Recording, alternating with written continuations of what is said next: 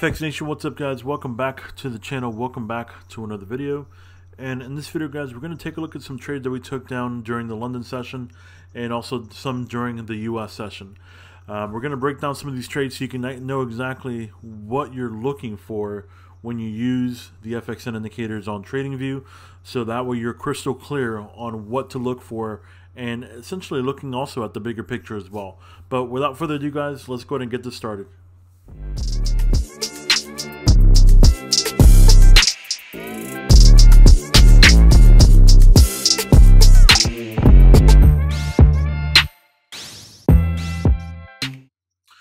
Alright guys, so the first pair we're going to look at is going to be EuroCAD, and what we're going to be looking at here on this EuroCAD is, as we move into the London session here, you can see basically the Asian range is about 9.5 pips or so. So ideally we want something to actually happen outside of this box, because whenever you have a box that's this small or an Asian box that's this small, what's going to end up happening is, as you see here, a lot of the candles that come out are basically going to be either half or the entire size of the actual range. So as we play this out here, you'll see that we'll start to get some movement up, and we're now going actually right above, we're riding the 200 EMA. Now a very important part that you see is that we had a movement down, right? So this becomes essentially a first leg potentially that we can get. And you can see now that we keep on moving back up. Now the important factor to this is a couple things. Look at essentially where this high was created right here. And you see how when it came back up for the second leg, it actually was fine. It didn't violate that particular high and it stayed protected. So this right here essentially is a second leg. And also another thing to consider is look at where the EMAs are, the 5 and 13 that we look for as a confirmation for entry. They're right there and they're together, right? So you're going to get a really good entry on this, which is here.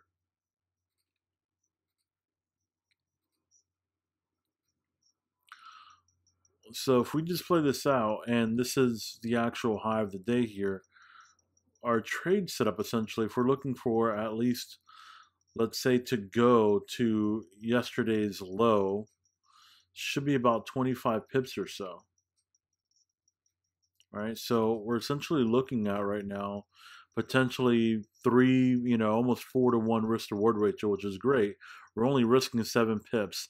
And so the reason that we put essentially the stop loss above this candle is because if this is not the high of the day, we want to be wrong right away, and we want to be out of the trade right away, right? So there's no reason in going all the way up here and risking 15 when we can just find out and risk only 7, okay? So as we play this out here, you can see, boom, essentially we went to what? Yesterday's low. We pinned it, came back up, right? Now obviously we're outside of the London box right now, so look what happens basically, during the opening of the US session, you basically get a spike all the way back up.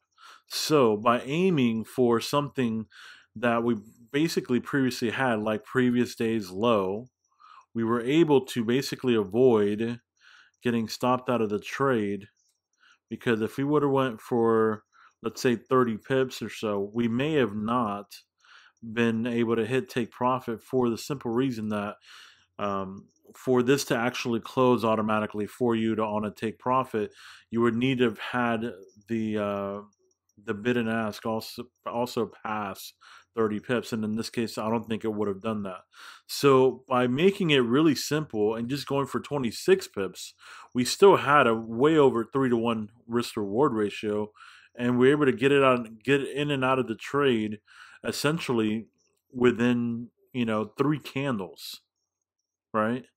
And so you can see we actually had a very nice clear setup of an M formation type 1 setup here, and you can see between the first and second leg there's 2, 4, 6, 7, 8 candles essentially between the first and second leg, which is a really good setup. You can see the 5 and 13 was right here, so we got in right away.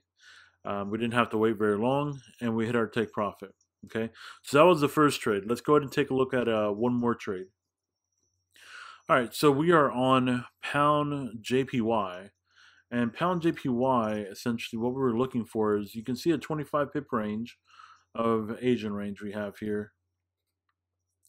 And essentially we're going to see that there's a movement that goes up here for essentially another type 1 setup, right?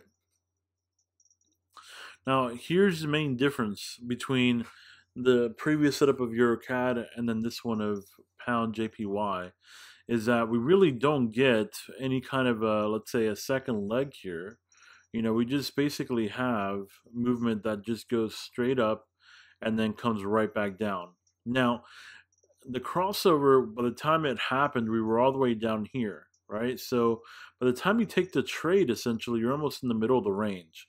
So if you ever take any kind of trades like this, where you think it's either type 1 M formation or type 2 M formation, and you have to take it in real late because you're waiting for that confirmation, you have to make yourself aware that if you do take that trade, there's always a possibility actually that turns into a type 3 setup if it gets stopped out or stops in the middle of the range. So keeping that in mind, as we play this out here, you can see that essentially it keeps getting rejected anytime it goes anywhere near the middle of the range. So now we're starting to get into the New York session. And essentially, what is it that we're looking for now is, if we're not at the perceived low of the day, we're not at the perceived high of the day at the opening of the New York session. So there's a very strong likelihood that this is just going to end up being a continuation trade. Okay, a continuation trade basically just looks like this, right? That's all it is. And it's just basically a continuation of what happened during London. Well, during London, all we basically had was a strong push up in this case, right? So now, essentially, be looking for a buy setup. All right, guys, so as we take a look at the possibilities of how we can get into this continuation trade on pound JPY, a couple things come to mind, okay? Number one is, to get into a continuation trade, you want something to have to work off of, right? So what I mean by that, like, if you look at this right here, we're basically getting stuck at the top of the range, right? And we're also basically creating a W pattern to go up and continue. Now, you may not always get the W pattern actually like this. Sometimes, a lot of times, you'll just get something like this, right? But you want something to kind of help you confirm what you're seeing. So because you're not at the perceived high or you're not at the perceived low of the day, you're in the middle basically. I'm looking for a continuation trade because a lot of times that's what typically happens, based on the back testing that I've done with these pairs. So how do we get into this trade, right?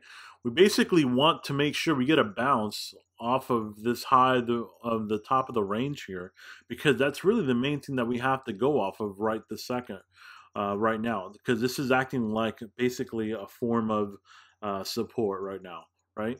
So essentially, if we can just take this trade over to the 200, we can at least potentially get easily well over 30 pips, and we can have essentially, let's say, a stop loss of 10 pips or under. So the risk reward ratio is definitely there. We have all the signs, not to mention that if you look at the previous entire week, if you look up the whole week, we've been in a trending cycle, right? So we've been moving down for quite some time, ever since the big election vote happened, right? So that's 1, 2, 3, 4, 5 days almost of straight down movement. Okay, so there's a very good chance that market makers would want to start, taking some profits off the table as well. So it would just make sense for them to want to go up higher and make this a continuation trade. Well, as we start to look into this here, you can see that we kind of stalled here at the very high of what we perceived at the time, the high of the day. So a lot of people could have been confused actually by thinking that this was going to be a big M formation here, and it just basically be consolidating.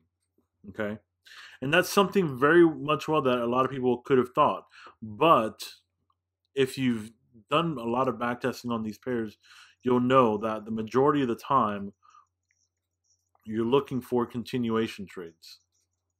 So as we play this out, you'll see that price actually comes back like an M formation, and it might have trapped a lot of people, but ultimately we went ahead and we got our 40 pips from this particular trade. All right. So this was literally just 2 trades out of the day that I think were very easy setups to see. And as long as you're understanding what's going on, guys, you can pick out these trades like this out of all the different pairs and make trading a lot easier for you, because you're looking for very specific things to happen. And if those things aren't happening, then you shouldn't be taking the trade. All right, guys, thank you so much for watching this video. I hope you enjoyed it, and I hope you learned a lot from it. If you like watching these videos, guys, please comment below and let me know so I can continue making these videos. And guys, thank you so much. You have a great day.